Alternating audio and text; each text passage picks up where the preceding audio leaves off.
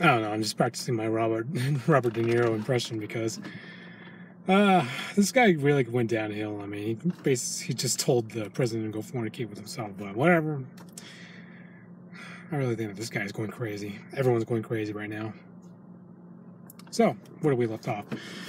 Oh yes, I found a new site, a website that sells German gear, and I believe I found a way to get myself that Fieldblusen, or the field blouse, the M1940. The M1943, I believe it was. It was introduced late into the war, and it's a beautiful it's a beautiful mixed blend of green and gray. So I really like that. I really like that a lot. Instead of just having the dark gray uniforms that all the Germans wore during World War II. So, yeah, thank you, Shutter, for telling me which website it was. So I'll be, by the end of the week, or hopefully by the end of the month, I'll be able to get myself a hand on one of those.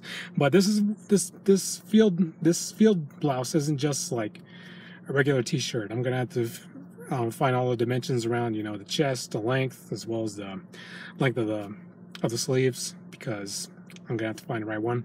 If I don't find the right one, I'm SOL. So that's the latest report on the loadout as well. So yeah, and I'm also looking out for which gear loadout I'm going to be using. Either I'm going to be a rifleman, a Sturmman, a Panzerschreckgrenadier, or just your basic Panzergrenadier. So I don't know. I really don't have real clear context of which one I really want. So comment down below if you guys want to choose my basic loadout of what I should be using as my primary weapon. So go ahead, feel free. Now this is the part of the 3, 2, 1.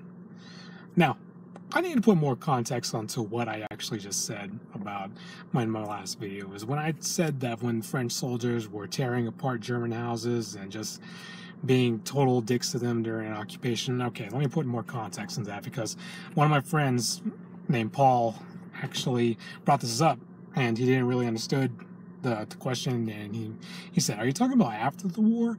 After 1945 in the French sector zone?" I said, No. I told him no, and I feel like I could give you more context, so here we go. So in 1923, this was during the time when Germany was given the enforcement to pay the war reparations that is specifically stated in the Treaty of Versailles. And during this time in 1923, the Depression was already happening Now in 1923, the Depression was already kicking off, and the German hyperinflation of the Reich, or the Deutschmark, was about to take off. So this means that everyone is in economic downturn. The British didn't really care, and as far as the British didn't really care, but the Dutch and the French really cared as to where were the war reparations, where was our payment. How come you guys are not making this deadline? But as I stated before, Germany was already having a tough time trying to pay back the war reparations, because they were flat broke. They were essentially a broken people. It the advocator for this occupation, specifically in the Bur region, the Bur Valley, it was a French prime minister. The French prime minister during World War I. His name is Nicolas Poincaré, and he was the one who advocated for the occupation of this specific area. Now, the Bur region was heavily, I guess you can say, rich with coal mines in the entire area alone. So this was a heavily economically strategic area that both the French and the Dutch had to get their hands on quickly, and as means by now. Basically, just going up to a person, well, more like debt collectors, and they're just using their armed forces as their I guess you could say, there's the loan sharks, making sure that the Germans pay their deadlines on the clock, right on the dot.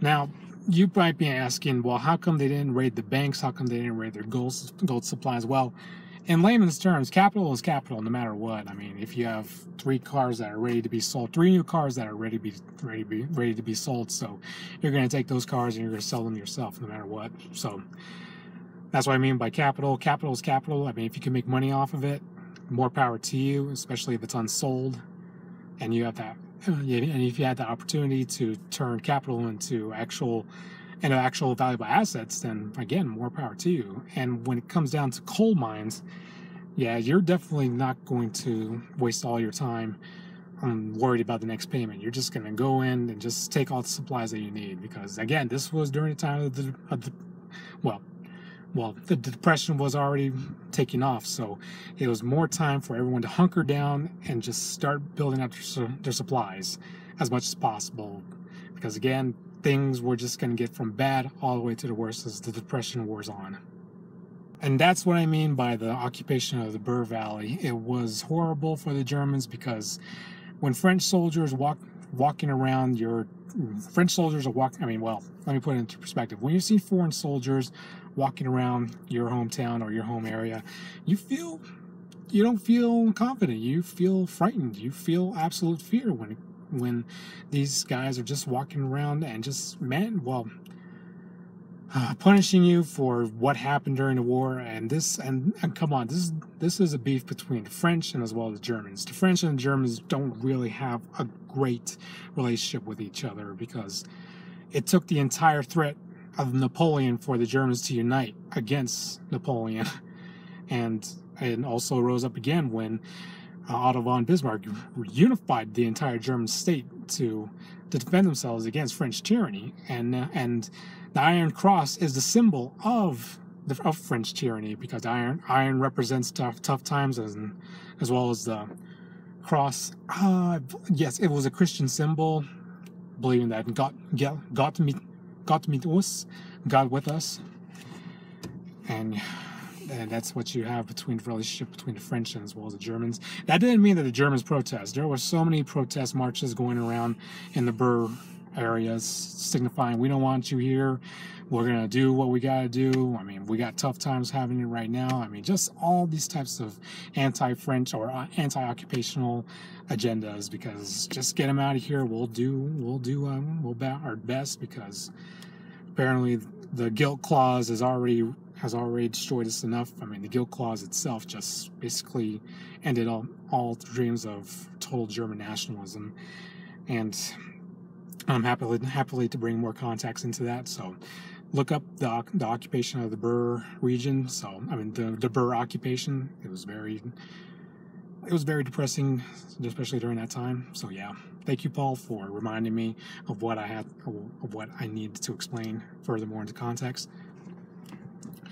Now, as in further, well, that's what I have to do. That's my total update on the loadout itself. I'm really busy right now trying to find the right fitting on the field Blusen right now. So as more information comes in, I'll give you guys more updates. So feel free to click that subscription button to see this loadout getting passed and getting complete.